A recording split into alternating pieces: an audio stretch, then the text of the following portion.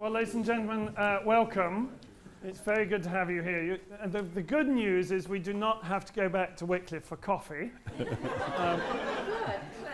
The coffee will be served in the Monson room, which is immediately opposite there, which Stephanie's already labelled the Monsoon room, which seems appropriate in the circumstances. Particularly warm welcome to Professor Tom Wright, who's our lecturer for today and tomorrow. Tom and I go back a very long way. As you will know, he's the writer of many and voluminous books. Exhibit A, here's one here. I have some friends who, she had a very, very difficult pregnancy and had to be in bed for most of the 9 months of the pregnancy. And during that time, because of the amount of time she spent in it, the bed broke. And they had to prop up the leg of the bed for her to lie on it for the rest of the 9 months. They used Jesus and the Victory of the Gospel to do that, and they asked me to tell Tom that they'd found his book very supportive at a difficult time. His books are indeed supportive in all sorts of ways, and he's going to be speaking to us for the next 2 days on the Victory of the Cross. So over to you, Tom.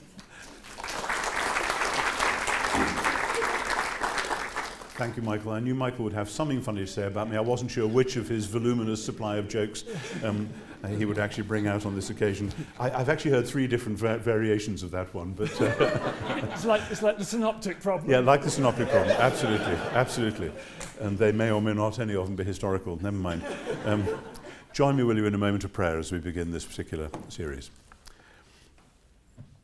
Gracious Father, it's good to be together, and we thank you for bringing us here through long journeys and short, through all sorts of difficulties, no doubt. And we pray that you'll enable us in the course of this week to leave behind us, just for the moment, the things which press heavily upon our minds and hearts, in order to focus upon the one thing that is needful. And we pray for wisdom and skill again in handling Scripture and handling some of the great truths of our faith, that we may all of us glimpse afresh the full depth and power and majesty that was unveiled on the cross. So be with us, we pray, in Jesus' name. Amen. One of the things one normally does when one is given a microphone to wear and told to put it on is to switch off one's mobile phone, because otherwise the mobile phone interferes with the system, as you probably know. The reason I hadn't done that until now, and I'm about to do it when I've read you this, is that this morning, when I woke up, as I usually do, wearily I check the email to see what's come in, and here is a message overnight from somebody who I don't know, who says, I'm attending a church that doesn't believe in penal substitution at all because it suggests that God dealt with violence with the use of violence, which I totally understand. I originally come from a such and such church, so I have a reformed background. I understand that churches can overemphasize penal substitution, but in my understanding of Scripture, penal substitution is still necessary to a correct understanding of the gospel. Is this something I should be concerned with? People write me like this all the time, sadly. Should I attend a church that doesn't believe in God's just demands for sin that is met in the sacrifice of Jesus at the cross? On the other hand, this church has an amazing push for social justice, environmental protection, loving our enemy, etc., and I want to stay around to learn from them how they genuinely follow Jesus. Thank you for reading. And I thought, well, there we are, it's my text for the week. Not quite, but one element of it. Let me quickly switch this off, lest worse occur. And I get more angry messages from people saying, how can you possibly say ... which I also do get sometimes. Because I wanted in this first lecture to sketch a little bit for you something of why I think some sort of reappraisal of what we say about the cross is necessary for, probably for most of us most of the time, certainly for some of us some of the time, certainly for me. I've written about many other aspects of the Christian faith over the last, I don't know, 35, 40 years. By the way, it was very moving for me to be in Wycliffe Chapel this morning, because I was a student at Wycliffe Hall from 1971 to 1973, so I sat in those pews and looked at those stained glass windows, and I've maybe been back 2 or 3 times since actually into that chapel. So it's, oh my goodness, this is like walking back into the house in which you were born, and it was moving. And I don't think I ever heard as many jokes in the course of my 2 years as we had in 10 minutes this morning. But there we are. Somehow Wycliffe wasn't so funny in those days. But I have been puzzling about this precisely because of the sorts of issues that this, to me until today, unknown correspondent raises. That there are many different ways in to glimpsing the cross. And actually the New Testament offers many different ways into glimpsing what's going on the cross. And different churches have seized upon different ones and have said, this is what we have to say. And then sometimes, as one church has got more and more strong down one line, others have said, wait a minute, we're not so happy about that. You seem to be missing something out, or you're not doing it right, or whatever. And one of the puzzles that I had when I was Bishop of Durham was that there were churches in my diocese which were like the two that this person describes. That on the one hand, there were some who were saying the thing that we've got to do is to tell people that Jesus died in their place, on their behalf, he suffered for their sins, and they need to believe that so that they will then be saved and will go to heaven. And there were other churches that were saying, wait a minute, we're reading Matthew, Mark, Luke and John, and we're seeing Jesus doing all kinds of neat things and healing people and feeding the hungry and looking after those who are lost off at the margins and so on. And that's the Jesus we follow. That's what we want to be doing. And then with that theology, you sometimes have a sort of puzzled, like a sort of balloon saying, thinks, ... what a pity he died so young. In other words, we want to follow him doing all that. What was his death about? And we don't want to emphasize it because that implies that we don't really care about those issues about feeding the hungry and housing the homeless and all those wonderful things. And it's almost as though you could divide churches into Gospels Christians and Epistles Christians. It doesn't, of course, come apart so cleanly, but sometimes that's how it seems when you talk to people about what their church is there for. Some people will emphasize, we are following Jesus in living the kingdom, bringing the good news of the kingdom to places and people that really badly need it. And there are others who say, well, the main thing is the kingdom in heaven and how we get there, and so Jesus died for our sins so that that's how it could be. And there are 2 other problems which kind of fan out from that. And one is the one that I think of as, because I wrote the book with this title, called the Surprised by Hope problem. That some of you will know my book, Surprised by Hope, and actually I get more emails and letters about that book than all my others put together. Whether it's ever been used as a bedstand, I'm not sure, but it's used for many things. And the thing that really grabbed me 10 or a dozen years ago when I was doing the work that led up to my big book on the resurrection and then to Surprised by Hope as a spin-off, is that so much of the Western church over the last 1,000 years has been dominated by the image of heaven and hell that you have, for instance, in Michelangelo's famous Sistine Chapel wall.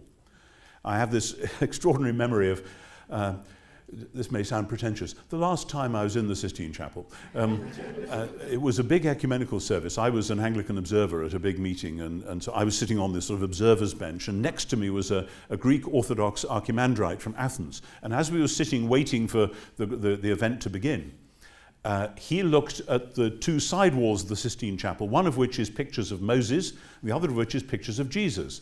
And he said, these I understand, and these I understand. And then he pointed at this great last judgment scene with some souls going to hell and others being he said, this I do not understand. That is not how we do eschatology in Greece.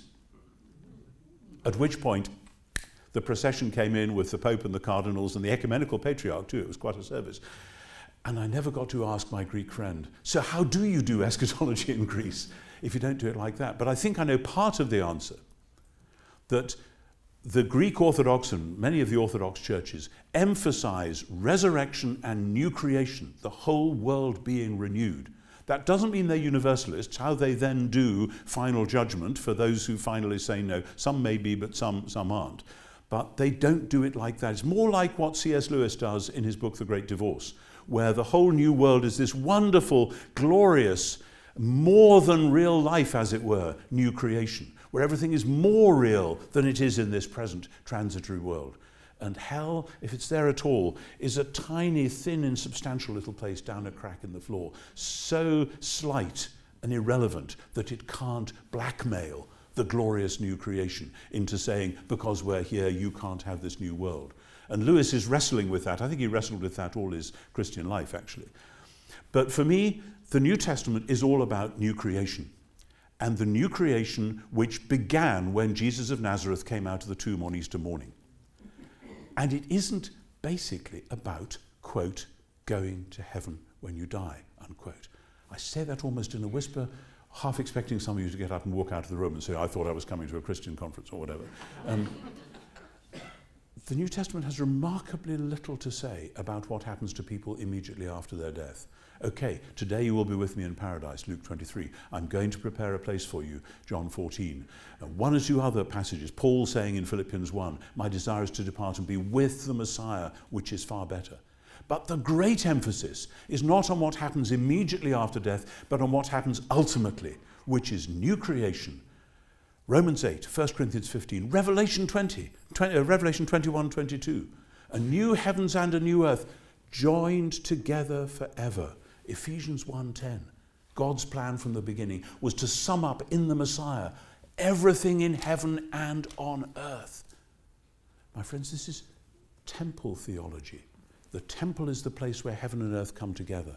Ephesians is the book which says God has created a new temple, and it's called Jesus the Messiah, and then by the Spirit it's called all those who belong to Jesus. We are to be heaven and earth people already, here and now. It's tense, it's difficult, it's dangerous, but we are to anticipate thereby the time when heaven and earth will be together forever. As I was falling asleep from my long journey yesterday, I was thinking for some reason of that glorious old hymn, This Is My Father's World. Do you know that hymn?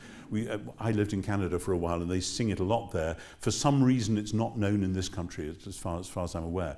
The third verse, which is sometimes mutilated by people who don't like some of the victorious language, but the third verse goes like this, this is my Father's world, oh let me ne'er forget, that though the wrong seems oft so strong, God is the ruler yet. This is my Father's world, the battle is not done, Jesus who died will be satisfied, and earth and heaven be one. That's the vision. It's not the first two verses could be a sort of sentimental, look at the trees and flowers and isn't this a nice place sort of thing.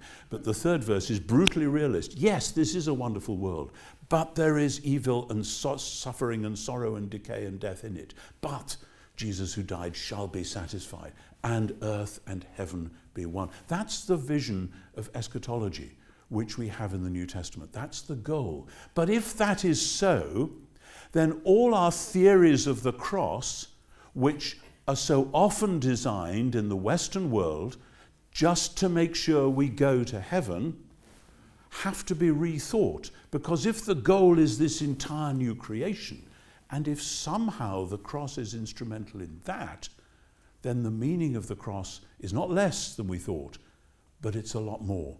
How do we put that together? Do we have to put it together? I mean, after all, you don't have to know the theory of cooking in order to enjoy a good meal.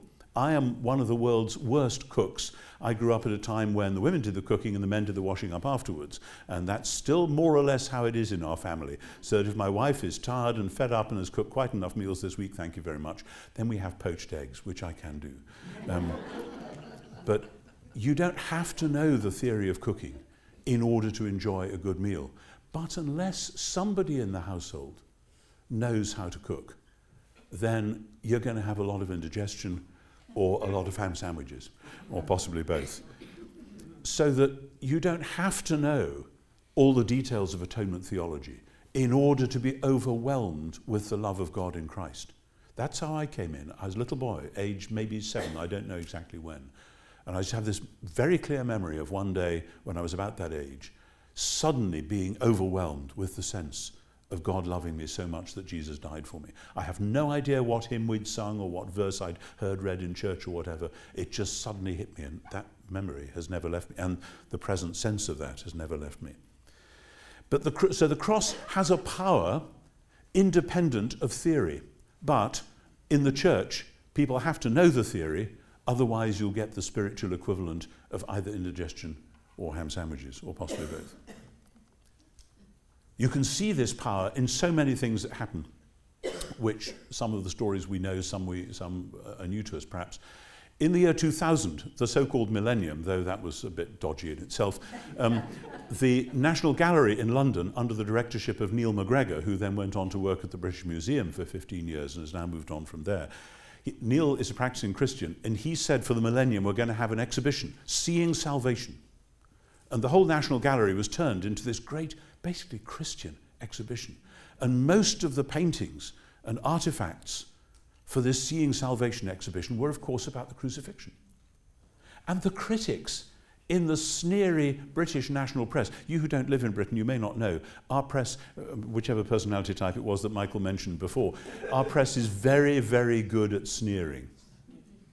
Doesn't celebrate things that sneer. They say, why do we need to see all these horrible pictures of somebody being tortured to death 2,000 years ago? How can that possibly be a message of hope? For the general public, I'm happy to say, ignored the media and came in droves. People went twice, they went 5 times. They kept on, because there was something in those pictures which just says, yes, something bigger than theory is there, and people just needed to be bathed in that something. And then a much more sharp-edged and sad image at the moment. Some of you will know the last artifact that Neil MacGregor bought for the British Museum before he went to his new job, which is actually in Germany, was a Lampedusa cross. Lampedusa is a little island near Sicily in the Mediterranean. And there were some migrants coming from Eritrea and elsewhere, desperate to get to Europe. People smugglers using grubby little boats, and the boat smashed and hundreds were drowned. And an artisan, a man who worked on the island of Lampedusa, desperately trying to save people, and then took some of the wood from that smashed boat and made it into a cross. And then other people said, will you do another one and another one? And the Pope carried one of those Lampedusa crosses when he went to have a service in commemoration of those victims. And Neil MacGregor asked that same craftsman if he would make a Lampedusa cross so that he could put it in the British Museum as a sign that the suffering of God in Christ on the cross somehow is the only message, the only image that will do to hold the pain of the present world before the love and hope of God. Again, you don't need a theory for that. For some reason, it just works as a focus to hold together the pain of the world and the love of God. And then my third example, which I wish I knew, if any of you know the story better than I do and know the name of the person in question, then do tell me afterwards. But the story is told, this is preacher's trick, the story is told, of a Roman Catholic archbishop who described 3 young teenage lads for a laugh going into church and pretending to confess to all sorts, going in one by one into the confessional and confessing to all sorts of lurid, horrible sins. And the first 2, having done this, had a laugh and ran away sniggering. And the priest got the 3rd lad after he'd done his turn, and he didn't let him go. He said, I'm going to set you a penance for these sins that you've confessed. He said, I want you to go up to the other end of the church where there's a big image of Christ on the cross. He said, I want you to look at the face of that figure, and I want you to say, you did all that for me, and I don't give that much. And I want you to do it 3 times. And he said, the young boy went up, you did all that for me, and I don't. And then he did it the second. And then he couldn't do it the 3rd time. He welled up. And the Archbishop said, the reason I know that story is that I was that young man.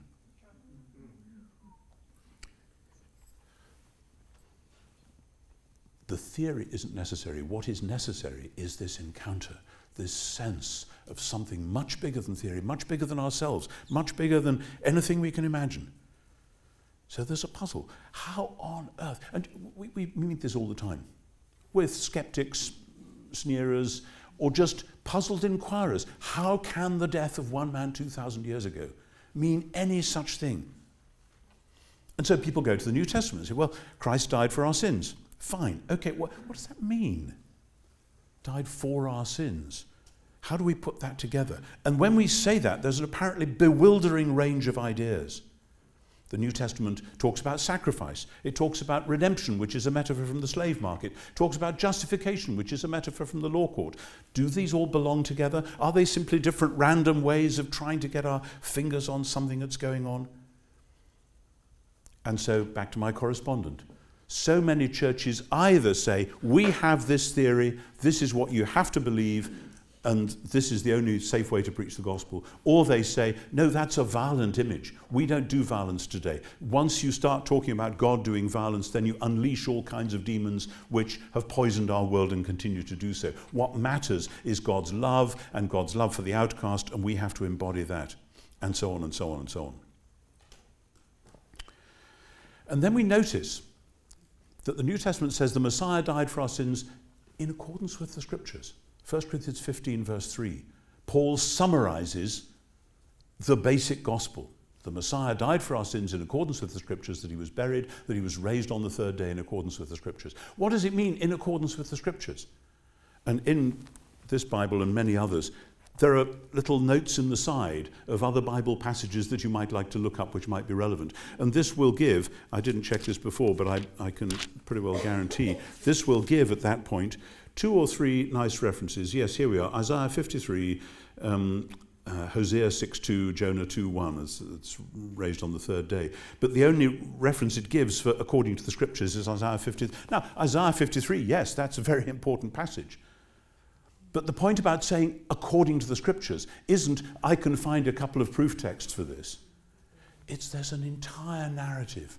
There's an entire story running through from Genesis to Chronicles in the Hebrew Bible, or from Genesis to Malachi in the way we order the Bibles, the Old Testament in English translations.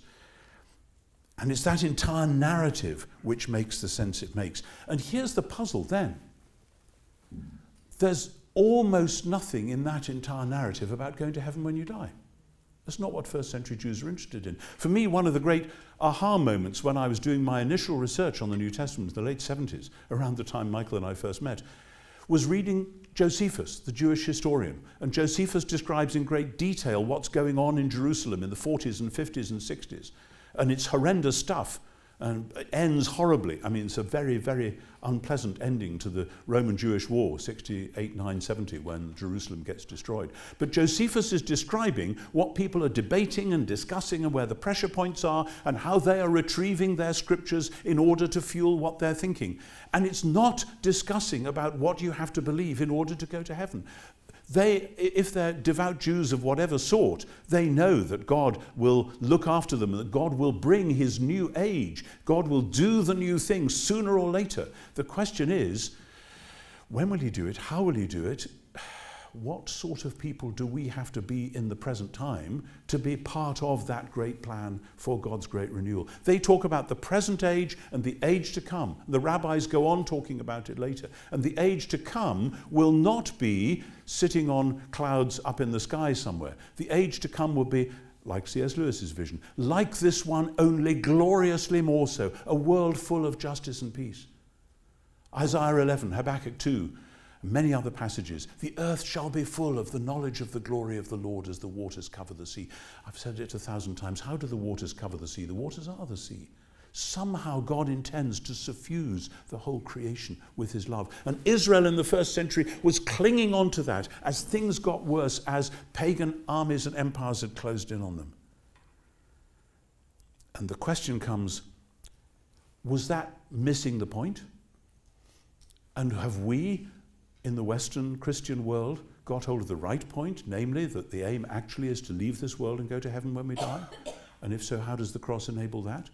Or is it the Western church since the Middle Ages that's got it wrong? And do we have to revise our view in the light of the New Testament?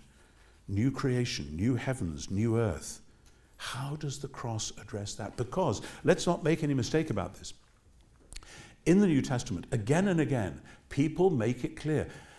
By 6 p.m. on the first Good Friday, the world was a different place. Nobody knew. Maybe the centurion at the foot of the cross glimpsed something of that. You know, truly this man was the Son of God. Who knows what he had in mind? Who knows what Mark wants us to think he had in mind, etc., etc. But Jesus on the cross says, according to John, it's finished, it's done, it's accomplished. The work is complete.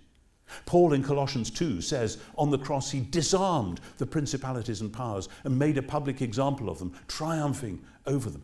What? It looked as though the principalities and powers were celebrating a triumph over him. What was that about? The Gospels are all very clear. Something happened on the cross as a result of which it isn't just a new possibility opened up so that now there's an option that people can take up if they want. It's that the world is a different place. And if it doesn't look like that, we need to adjust our spectacles. And so the question presses, why did Jesus die? What do we say about it? I once, believe it or not, taught Sunday school. When we were in Montreal, my wife was teaching the grade 6 Sunday school. Somebody wanted her to move to the grade 4 because that teacher had dropped out. And she said to me, would you like to do the grade 6? And I said, I've never taught anything under the age of 17 before. How do I... And she said, here's the syllabus. And I looked at it, and it was pretty much what I was teaching my first year undergraduate. So I thought, okay, I'll do that. And we went, part of the syllabus that year was to go through the Gospels and for them to get their hands dirty a bit with some of the text and some of the issues. And towards the end, when we were getting towards the cross, it was a class of about maybe 15 kids, bright, and I said, okay, I want you each to write down on a piece of paper, why did Jesus die? What's your answer to that? Why did Jesus die? And it was roughly split 50-50. And it wasn't a male-female thing or anything like that. But when they read out their answers, about half of them gave me the historical reasons. He died because the Romans were worried he was leading a revolution. He died because the chief priest didn't like what he did in the temple, whatever. And the other half gave me the theological solutions. He died so that we could go to heaven. He died because of our sins. He died to save us. And we spent a very interesting hour putting those two sets of answers together. Because here's the puzzle. And we'll meet this again in the second lecture this morning. The Gospels, Matthew, Mark, Luke, and John, do not seem to give us very much in the way of what we have traditionally thought of as atonement theology. The Gospels don't seem to be saying, by the way, here's the theory. They tell us the story which Michael plugged us into, which begins Matthew 26 and onwards. It begins with the plot and Judas and with the woman in the house of Simon the leper, and then moves swiftly on through the events of the upper room and the Last Supper, and through the events of the arrest in Gethsemane and the trials, or whatever they are, and then the scourging and the torture, and so on. In all of that, is there an atonement theology? Some people have said, well, basically no. And what you have to do is to find the odd verse here and there, like John 3:16. God so loved the world that he gave his son. Fine, okay. Mark 10:45, okay. The Son of Man came to give his life as a ransom for many. Right, those are signs and clues. But is that it? Is this, as it were, a historian's, a bird's eye, what you'd have seen as a fly on the wall sort of account, over which we then have a bit of theory in the form of a couple of verses? But in order to get a proper atonement theology, you have to go all the way to Paul and to Hebrews. Is that how it is? A good friend of mine described the puzzle as he said, a lot of Christians regard the Gospels as the sort of optional chips and dips that you have at the beginning of a nice evening before you then go to the table where you get the red meat of Pauline theology. Recognize? You know, that we can so easily use the Gospels as illustrations of lots of other things, rather than as actually telling the story of how and why all this happened, because maybe we've been looking for the wrong thing. Jesus himself doesn't seem to say very much about the meaning of his death. He does a little bit. He does talk a lot about the kingdom of God. And this is back to that problem of the two churches, if you like. You have kingdom churches and you have cross churches. Cross churches emphasize Jesus died for our sins, and we'll preach on that, whether it's Christmas or Epiphany or Lent or Easter or Ascension. It's always about Jesus dying for our sins. Now, great, people need to know that. But what about the kingdom of God? What does that mean? And if You read Matthew's Gospel and read Kingdom of Heaven, don't be misled. In Matthew's Gospel, Kingdom of Heaven is a reverent Jewish way of saying Kingdom of God. And the Kingdom of Heaven is not a place called heaven where people go when they die. It is the rule of heaven on earth. That's what Jesus taught us to pray. We prayed it an hour ago together. Thy kingdom come on earth as in heaven. Jesus says at the end of Matthew 28, all authority in heaven and on earth has been given to me. I've often said, especially when I was preaching in Durham and elsewhere, we in the Western Church are quite good at imagining Jesus having all authority in heaven. We kind of like that idea. And we'll go there and share it with him, whatever that means. No, he says, and on earth. We've hardly begun to imagine what it might mean that Jesus has all authority on earth. In fact, we've often said, no, we don't want to go there. That's a dilution of the gospel. We're not interested in earth. We have to leave earth and go to heaven. Welcome to the world of Platonism. I read a critique recently of something that I'd written in which somebody about the notion of exile, and somebody, this critic had said, well, exile is all right as an idea because basically we as humans are exiled from our true home in heaven. And I went back and looked at the texts and I thought, no, the person who articulates that idea most clearly is Plutarch at the end of the 1st century. He's a Middle Platonist. He's not a Christian. The New Testament doesn't say we humans are exiled from our home in heaven. Paul says at the end of Philippians 3, our citizenship is in heaven, and from it we await the Lord, the Saviour Jesus, who will change our lowly body to be like his glorious body. What does it mean our citizenship is in heaven? Many people in Philippi were citizens of Rome. They did not expect one day to retire and go back to Rome. That wasn't the point. Rome was already overfull and underfed and desperately didn't want all those wretched colonials coming back again. No, thank you. The point of being a Roman citizen in Philippi is that you are to be an agent of Roman civilization in northern Greece. Paul doesn't say we are citizens of heaven, so we'll go back there one day. Thousands of preachers have preached that from that text. That's not what the text says. He says, from it we await the Saviour. And the doctrine of the second coming in the New Testament is not, as I'm sure you know, about Jesus coming back, hovering in midair, and then taking people away again. There's many who believe that. It's about Jesus coming back to transform and rule and reign so that earth and heaven may be one.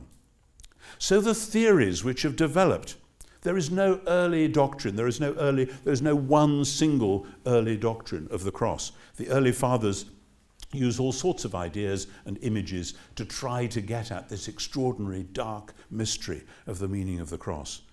A lot of them stress what I just said before, that from Colossians 2, that on the cross Jesus won the victory over all the dark forces of the world. And we need to have some sort of understanding of the dark forces, whether sitting on letterboxes or not, in order to understand what was going on when Jesus died. But then many have played off against that, one way or another, the idea that somehow he was our substitute. He stood in for us. He took our punishment. And different theories of representation and how that might work have come and gone. But those are obviously the two big theories, which today, as any day, one still finds put into an either-or scheme. That it's either a victory, Christus Victor, Jesus, that book of mine which Michael waved around, Jesus and the victory of God. People have said, oh, I suppose that means you take a Christus Victor theory of the atonement. Well, yes, I do, but not to the exclusion of substitution. Rather, what I see in the New Testament is a fusion of the two, but we'll come to that. But then what about sacrifice? Here's another great puzzle. I have never killed an animal with my bare hands, and I suspect that probably 90% of you, the same will be true. So most of us are completely detached from even the sheer physicality of what it was like day by day, week by week, month by month, when people in Jerusalem and in the pagan temples around the world brought animals for sacrifice and somebody killed them and did stuff and so on. But for many years, people, because we've been detached from the actuality of sacrifice, we have allowed our imaginations, our theological imaginations, to project onto sacrifice and sacrificial terms all sorts of ideas which actually don't belong there.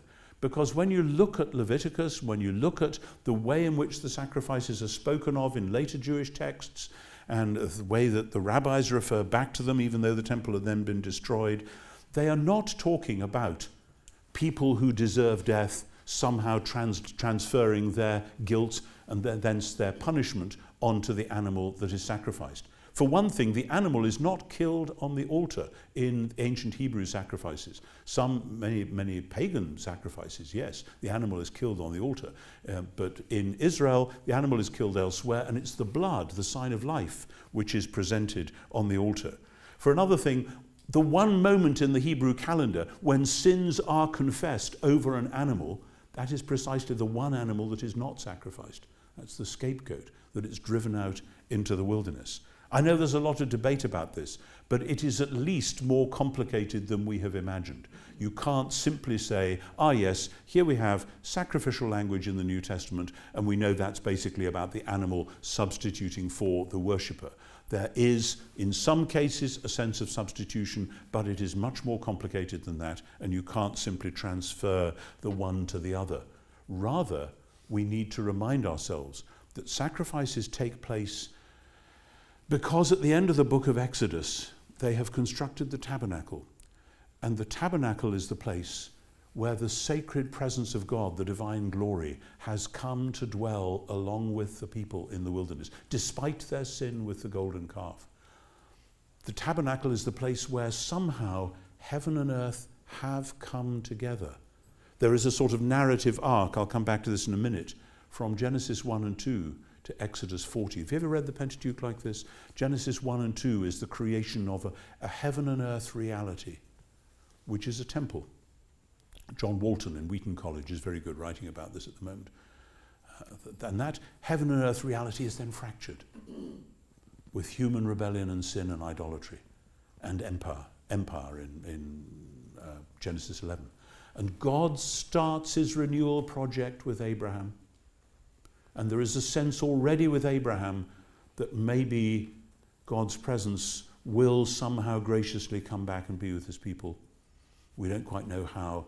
And then the story goes on until after the Exodus. Remember, what Moses says to Pharaoh again and again is not, let my people go so that they may go to their promised land. Let my people go so that they may worship me. And they can't worship Israel's God in a land dominated by Egypt's gods. They have to go out into virgin territory, as it were, and there God establishes the covenant. And they build the tabernacle, which is a microcosmos, a little world. If you read Josephus's description of the tabernacle and the temple, it's like a little mini creation, a little Garden of Eden, a place where God and his people can be together again. And that's a dangerous place to be if you're a sinful and rebellious and hard-hearted people, which the Pentateuch makes it clear they still were. And so the only way this can happen is if they are purified, if the furniture is purified, if everything to do with the thing is purified. And because impurity is basically about death, is basically about corruption and decay, everything that denies the goodness of God's creation, the lifeblood of the animal is the thing given by God to purify, so that in fact God may dwell with his people. That's where it's all going. So we have the victory over evil, we have substitution or some form of it, we have sacrificial ideas, but it's not as easy as we usually think to put them together. And of course we have the theory that Jesus died as an example. I remember John A.T. Robinson, who wrote that book, mind goes totally blank, Honest to God, thank you, 1963. He wrote a subsequent book called But That I Can't Believe, and one of the things he said he couldn't believe was any idea that Jesus somehow took our punishment on the cross or anything like that. And his chapter on the cross was a title from a pop song of the time, which was That's What Love Will Do. That's what love will do. In other words, an exemplary reading of the cross. The idea that on the cross Jesus showed us greater love has no one than this, to lay down your life for your friends. And Jesus did it. That's the example. And that, but you know, that's true. 1 John says, if God loved us that much, we ought to love one another. Absolutely. It's again and again in the New Testament. Be kind to one another, tender-hearted, forgiving one another, as God in the Messiah forgave you. Yes, it is an example, but it only works as an example if something else is also the case. If I see a close and dear friend, let's just say Michael, for example, falling into a river, and I jump in, risking life and limb to save him, that's a wonderful act of love. Yes, because he needed saving. So it becomes an act of love. But if Michael and I are just walking along the towpath, and in order to show him how much I love him, I dive into the river, no, that doesn't mean anything at all. It's not an act of love unless it's doing something that needed doing. So the theory of the example by itself really won't work. The problem, I think, for many of us today is that we are the heirs to the 16th and 17th century. And in the 16th century, I'm not a 16th, 17th century scholar, but I've studied bits and pieces here and there.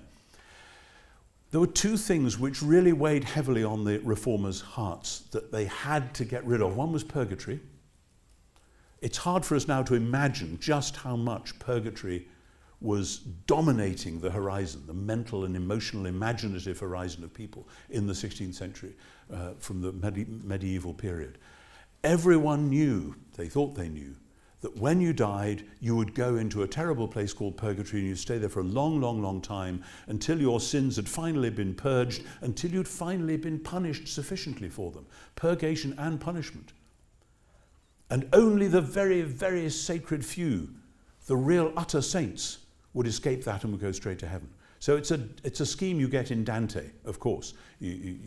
People go to the inferno, the people go to hell, that's just there. But anyone who's going to heaven, except a very small select few, will have to do time in purgatory first. And the reformers said no. They said no on the basis of Scripture, and thank God that they did. But they were giving scriptural answers to medieval questions. That's the problem.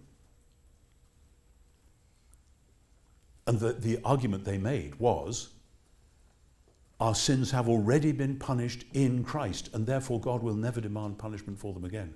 And, they said, in baptism, faith, and then in death itself, any purgation that is required is achieved, so that won't be required of us either. So I've expounded this many times. It's there in several of my books, but if you read Romans 8, nothing in all creation will separate us from the love of God in Christ Jesus our Lord. And if you insist on saying, no, I'll still have to do time in purgatory first, then actually what you need is not a theologian but a psychiatrist. Because why are you clinging to this when God has done it on the cross? So yeah, that is hugely important. And so they emphasized those aspects of the death of Jesus which would help them deal with. The other thing was the Mass. The idea that in every Eucharist, Mass, call it what you will, the priest was re-sacrificing Christ.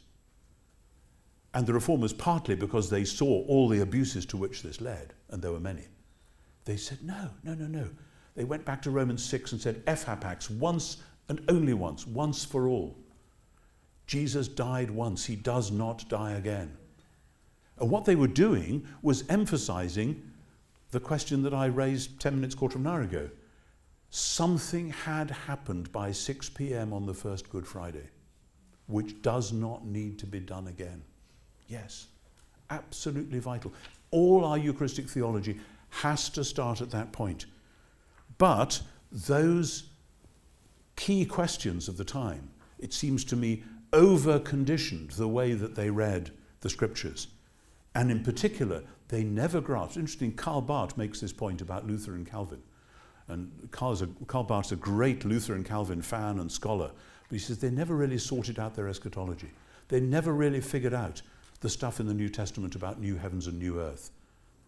So that to this day, people in those traditions still think of salvation in terms of leaving this place and going to a place called heaven, which is not what the New Testament says. And so, as a result, different theories have developed. And I've been in correspondence with various people about this recently, but I'm interested particularly in what people hear when they hear the cross explained in sermons and so on in church. And again, what people hear, and it's sometimes because people say it, and it's other times because despite the fact that the preachers and theologians do their best not to say this, this is still what is heard. What is heard is that at the beginning, God set up the human race with a moral challenge, a test, an exam. Here's a high bar that you've got to jump over. And it comes in the form of, you're going to live in this garden, but you're not to eat this from the fruit of this tree. And are they going to keep this moral challenge or aren't they? And the answer is, of course, they don't. And so what does that mean? So they're out of fellowship with God. Well, yes. Does it say that? Well, sort of, but that's not quite the point. But so that then they lack righteousness, they lack the moral. Where does this come from? The idea seems to be if they had jumped over this moral bar, they would have achieved a moral standing, call it righteousness if you like, which would then mean that God would say, okay, you're in, you're it, you're good. Is that actually how Genesis 1-3 works? I don't think so. And yet huge theories have been developed on this, sometimes called with the wonderful phrase, the covenant of works, that God establishes a covenant of works with Adam and Eve. They fail. The covenant of works is repeated on Sinai. The Jews fail.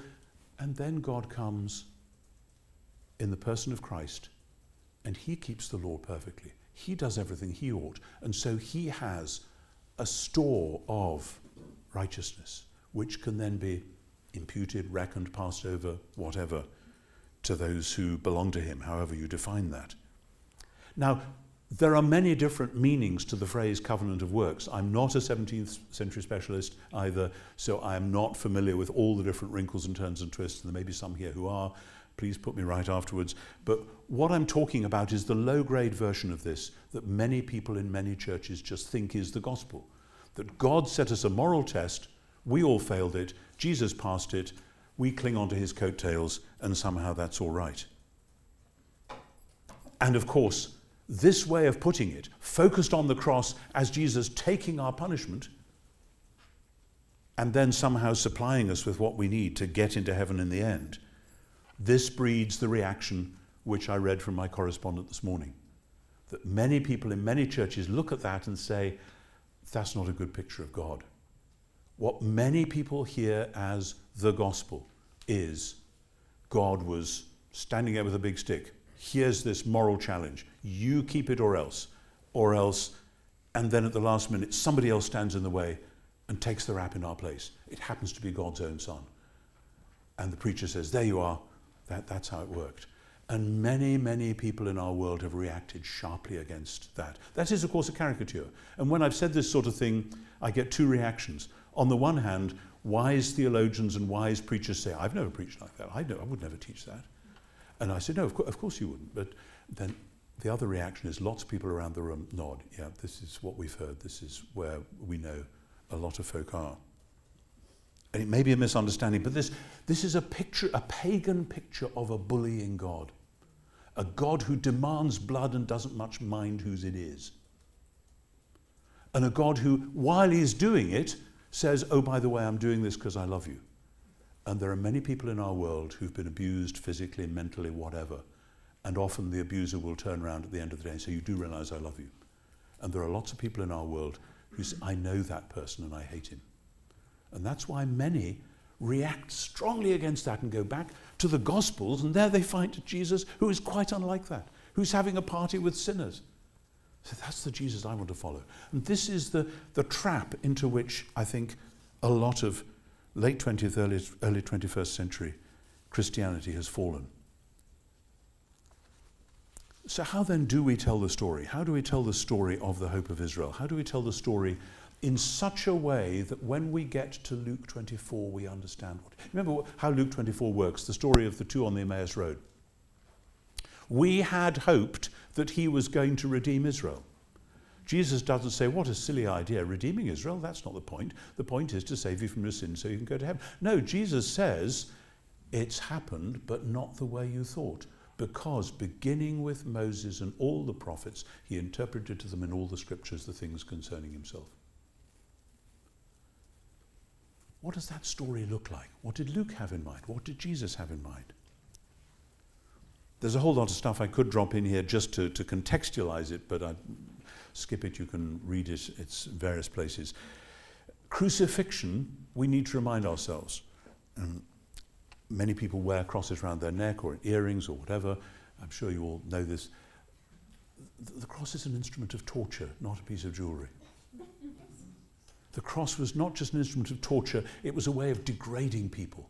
It was a way of not only killing them, but sneering at them, rubbing them out. You think you're someone, we're going to show you. Leaving them to rot. when Spartacus led the slave revolt about 100 years before Jesus' day, and they lost the last battle, 71 BC.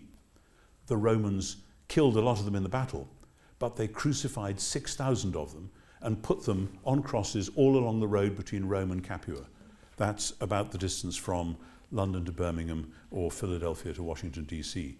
Every 40 yards, roughly, another half-dead, half-alive corpse being crawled over by mice or flies or rats or whatever.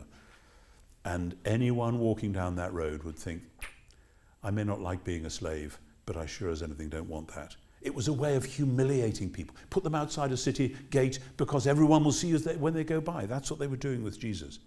The cross had a social meaning. It meant we are superior and you are inferior. It had a political meaning. It meant we have conquered your territory and we're keeping it that way. It had a theological meaning in the Roman world. It meant Caesar is Lord and any of your local gods and goddesses are just worth that much. In the Jewish world, the Jews didn't use crucifixion except for one horrible exception in 88 BC, but the Jews knew perfectly well what crucifixion meant. Jesus grew up under the shadow of the cross. Around the time he was born, there was a rebellion and the Romans crucified thousands in Galilee.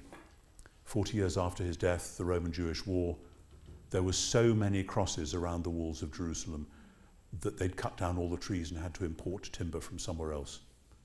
That's why the olive trees you see today in the Garden of Gethsemane are post-AD 70 olive trees. Olive trees live forever unless you cut them down. So that the ones in Galilee we think are still the originals that the boy Jesus probably played under. The ones in Jerusalem all went. And nobody in that world would look at somebody hanging on a cross and say, he did that for me, or he's doing that for our sins. What does that mean?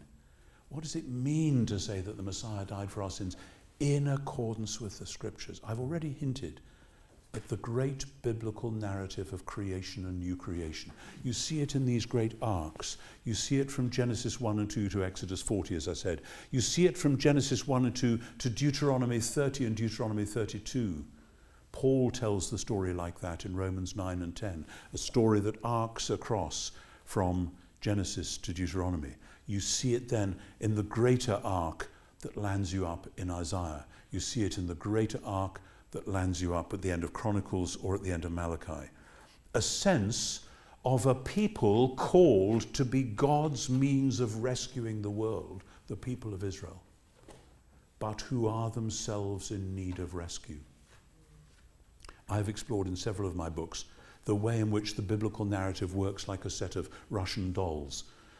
I was in debate with a fellow scholar last week who was kind of raising his eyebrows at that and saying, whoever thought anything so silly, but I stick to it. God called humans to be his means of making his world fruitful and flourishing. Adam and Eve were not called in order to have a moral test to see whether they could leave Eden and go to heaven instead.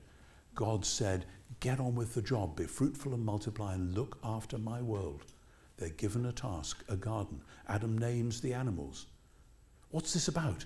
It's about bearing the image of God. Hang on, Genesis 1 is a temple, I said. Heaven and earth coming together. If you're building a pagan temple, what's the last thing you put into the temple? The image. So that worshippers can know who the God is and so that the power of the God is unleashed into the world around. Humans were put into God's world to be image bearers, angled mirrors, to reflect the power and love and grace and wisdom of God into the world and reflect the worship and praise of the world back to God. Longest arc of all to the book of Revelation. By your blood you ransomed humans for God, from every tribe and tongue and people and nation, to make them kings and priests to serve our God. Okay, kings and queens. Okay, sidebar. Every time I mention kings in the presence of Americans, they say, we got rid of kings 250 years ago. And my response is always, yeah, you got rid of George III and you got George I instead, you know, because actually your president is much more like an ancient monarch than anything, that etc. We don't need to go around those tracks, okay? We just sort of hold off on that one. So the idea of king, if you want to know what the biblical vision of monarchy is, read Psalm 72. Read Psalm 72. The king is the one who listens to the cry of the poor and needy and makes sure that they are looked after. The king is the one through whom God's delight in his world comes to birth again and again in his creation. Kings and priests. Kings, that is, the ones who share God's rule over the world. Priests, the ones who share the worship of creation and present it before God. That's what it means to be image bearers. And so the primal sin is not sin itself, but idolatry. Worshipping something other than God. In Romans 1, people say, well, Romans 1:18 to 3:20, that's all about all humans have sinned. Well, it sort of is, but it doesn't begin with that. It begins with asebia, with ungodliness. And only ungodliness produces adikia, injustice. Romans 1:18. The wrath of God is revealed against idolatry, because when you worship that which is not God, your humanness starts to deconstruct and you produce injustice in the world. And then all kinds of sin follows. It isn't that God creates a world and sets a high moral bar and says, if you can jump over this, you're in my special people and I'll take you off somewhere else. It's God wants his world to be fruitful, so he creates people in his image to do that job for him. Now, then, when that goes wrong, God calls Abraham. Abram as he is, and Abraham as he gets renamed later on. And God makes promises to Abraham that correspond to the commands to Adam. In you and in your seed, all the families of the earth will be blessed. And here's grace for you. When God wants to start the family that will rescue the world, when God wants to set up a territory like a New Eden, he calls a childless nomad. Isn't that interesting? So that it must be all of grace. But he calls him knowing that Abraham, and the narrators of Genesis know this perfectly well. Read the Pentateuch again and again, they rub your noses. And then the books of Samuel and Kings, they say this even about David and Solomon, of course they do. That these people who are carrying the promise that God will rescue the world are themselves people in need of rescue. The prophets say it again and again. This is not, as people sometimes accuse me of saying, this is not a sort of Christian sneer at the Jews. Oh, we think the Jews are wrong. No, it's something that the prophets themselves say and that the New Testament grieves over. Paul grieves over it. The people who are bearing the promise themselves need that promise for themselves. And the result is exile. And the exile from the land, again and again and again, we are told, is the result of idolatry and sin. Idolatry and sin, therefore you're exiled from the land which God promised your ancestors. And that exile corresponds exactly to Genesis 3, the exile of Adam and Eve from the garden. And the narrators must know this. And here's the problem. When you worship that which is not God, you give to the idol you're worshipping, whatever it is, something of the power which you as a human being should have been exercising. The God-given image-bearing power to bring justice and healing and hope to God's world. You're handing that over to the powers, whatever we call them, however we characterize them. And those powers will use that power to warp your humanness and that of the world around you. It's how idolatry works. We are supposed to be creatures of God-given power and responsibility and authority. And that's a hard task. That's the real bar, if you like, to jump over. And we say, no, that's too hard. We will worship this idol. This will give me a nice time on this front. We will worship that god or goddess because they'll do something for me and then I won't have to bother. And the gods and the goddesses say, thank you very much. We will take that power, borrowed, usurped power, and we will use it. And so a world full of idols is what God then has to deal with. And that's what's happening at the time of the exile.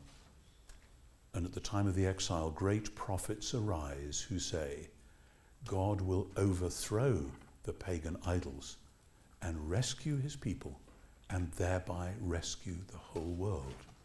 That is the story the scriptures tell.